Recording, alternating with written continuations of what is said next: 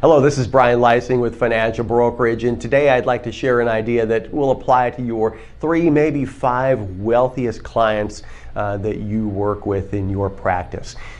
Most of these people are not aware of the big changes coming to the federal estate tax in 2026. A lot of people who don't have a federal estate tax problem today are going to have a big problem in just a couple of years, and it's going to be here before we know it.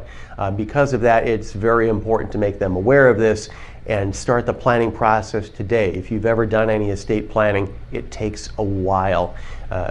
You usually involve several meetings, not only with you, with their accountant, with their attorney. It takes a while to rearrange assets and then get to the point where life insurance comes into play to pay the federal estate tax. Now, why are we talking about this? What's happening? Well, this all goes back to 2017. Congress passed a law that raised the federal estate tax exemption limits tremendously from where they were previously.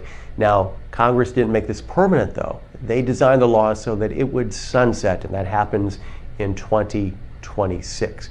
So where are we at today? Well, right now, clients don't have to worry about the federal estate tax until as a couple their assets exceed just over 26 million, or as an individual 13 million. In 2026, that reverts back, and these numbers will be adjusted up for inflation, but it's going to be roughly 5 million for an individual, 10 million for a couple.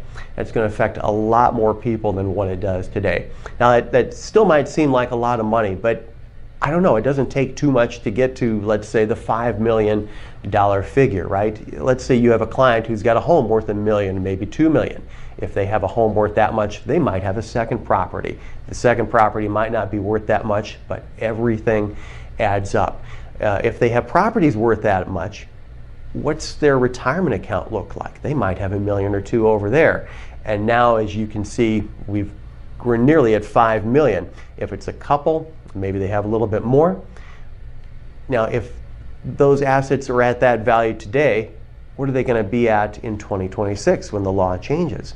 What are they going to be at in 2036, in 2046, when these people finally pass away? You can see why this is going to become a big problem.